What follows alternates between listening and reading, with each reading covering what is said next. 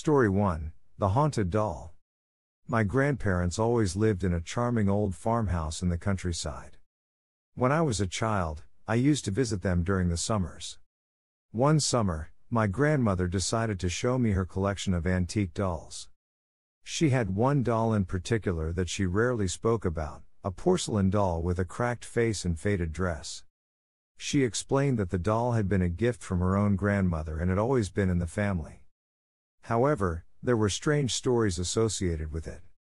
Many times, they would hear soft giggling and footsteps in the hallway at night.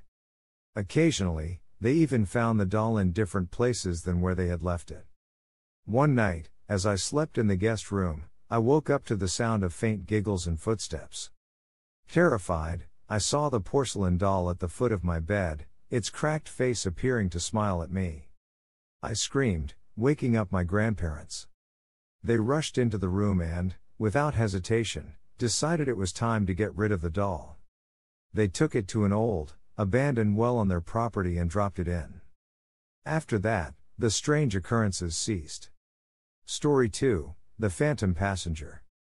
My grandfather was a long-haul truck driver for most of his life. He would often recount a chilling experience that happened to him during a particularly foggy night in the 1960s. He was driving on a desolate stretch of highway when he noticed a hitchhiker up ahead. Feeling a sense of obligation, he pulled over and offered the man a ride. The man had a pale complexion and was wearing outdated clothing. He got into the truck without saying a word. My grandfather tried to strike up a conversation, but the man remained eerily silent. As they continued down the road, my grandfather couldn't shake a feeling of unease. He looked into the rearview mirror and was horrified to find that the passenger had vanished into thin air. Shaken, my grandfather pulled over and searched the entire truck, but there was no sign of the mysterious hitchhiker. He continued his journey, believing it was a bizarre hallucination brought on by exhaustion. However, years later, he met another truck driver who had a nearly identical experience on the same stretch of road. Story 3, The Cursed Photograph. My grandmother had an old family photograph that she kept hidden away in a locked drawer. She only shared the story behind it with me once, and it sent shivers down my spine. The photograph depicted my great-grandparents standing outside their house in the early 1900s. In the background, there was a faint figure that appeared to be a woman in a flowing white dress.